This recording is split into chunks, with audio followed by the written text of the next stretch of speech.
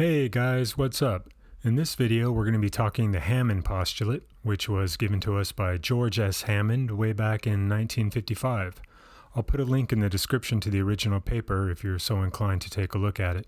And as always, I'll put a link in the description to a PDF of all the notes in this video. The Hammond Postulate tells us that the structure of a transition state, which is commonly abbreviated with this double dagger symbol, will more closely resemble that species on either side of it on the reaction coordinate to which it is closer in energy. A pretty simple statement, but a very powerful statement. The structure of a transition state more closely resembles that species to which it is closer in energy. Let's take a look at an exergonic reaction. Now remember, an exergonic reaction is one where the reactants are at a higher energy than the products, and so overall the reaction is going downhill. It's lowering its energy. The transition state sits at the highest energy position that separates the reactants from the products. And the question that we need to answer is that transition state closer in energy to the reactants or to the products? Now, obviously in this case, the transition state is closer in energy to the reactants. And the Hammond postulate tells us that the structure of that transition state will be closer to the structure of the reactants than the structure of the products. And a reactant-like transition state is often referred to as being early. Now let's consider what happens to the transition state if we were to do something to the reaction that lowers the energy of the products. That is, we're going to make the reaction even more exergonic than it was before. The transition state in this case is going to be even more reactant-like than it was before. And we can see this if we just compare the positions of the two transition states along the reaction coordinate, along the x-axis. We can see that the second reaction's transition state occurs a bit earlier than the first reaction's transition state. So again, we can see that by lowering the energy of the products and making the reaction even more exergonic, we got an even more reactant-like transition state. That is, the second transition state occurs earlier than the first transition state. And this is generally true. More exergonic reactions, or another way of saying it, less endergonic reactions, have earlier and lower energy transition states. So not so bad, right? Now let's give the same treatment to an endergonic reaction. Now, recall that an endergonic reaction is one where the reactants are at a lower energy than the products, and the transition state sits on the hill in between. And we ask, is the transition state closer in energy to the reactants or to the products? In this case, the transition state is closer in energy to the products, so we have a more product-like transition state. Product-like transition states are commonly referred to as a late transition state. Let's increase the energy of the products and make the reaction even more endergonic. If we do this and we compare the positions of the two transition states along the x-axis, along the reaction coordinate, we can see that this new, more endergonic reaction has an even later transition state. That is, this reaction has an even more product-like transition state. So in the more endergonic reaction, we have a later transition state than in the less endergonic reaction. And again, this is generally true.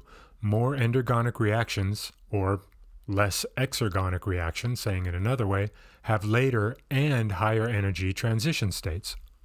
So let's go ahead and apply these concepts to a specific example. And we can look at the dissociation of tert-butyl chloride, giving the tert-butyl carbocation and chloride. If you haven't seen this specific reaction before, don't worry, you'll see it soon enough. It's operative in both the SM1 and the E1 reaction. First, we need to determine if this reaction is exergonic or endergonic, that is, are the reactants or the products at a higher energy level. Now, we're forming a carbocation, a carbon with a positive charge, a carbon without an octet. So the products, the carbocation and the chloride, are certainly going to be of higher energy than the starting material. We have an endergonic reaction. So let's go ahead and put these species on an endergonic reaction coordinate. We have our starting material at a lower energy, our products at a higher energy, and on the hill in between, we have our transition state. Now in this reaction, we're breaking the carbon-chlorine bond. And we can indicate this in the structure by drawing the bond as a dashed or dotted bond. So we have an endergonic reaction with a late transition state. So let's see what we can determine about the structure of this transition state based on what we've learned. So we know that the carbon bonded to the chlorine in the reactant is sp3 hybridized. And we know that the carbocation product is sp2 hybridized. Because we have a late transition state, a more product-like transition state, we would expect the transition state to be closer to sp2 hybridization than sp3. So we should expect the bond angles in the carbocation to be closer to 120 degrees, consistent with trigonoplanar geometry, than 109.5 degrees, which is consistent with tetrahedral geometry. We can also look at the charges. So in the starting material, we have a 0 charge.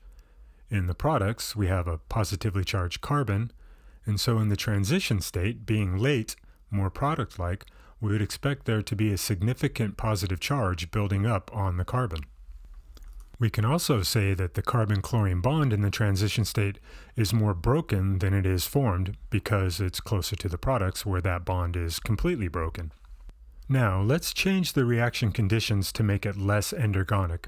We could do this by using a solvent that stabilizes the carbocation product and lowers its energy. Because we have a less endergonic reaction now, we know that the transition state is going to be a little bit earlier than it was before and also of lower energy. Now, the transition state will still be a late transition state. It will still be a product-like transition state. It will just be a little bit less product-like than it was before. Therefore, the carbon in this transition state is going to be a little bit less sp2 hybridized than it was before, and it will also have a little bit less charge than it had before. We can also say that the carbon-chlorine bond in this transition state is a little bit less broken than it was before. That is, in the first case, in the more endergonic reaction, that carbon-chlorine bond in the transition state is expected to be longer than the carbon-chlorine bond in the less endergonic reaction. Okay guys, so there you have it, the Hammond postulate.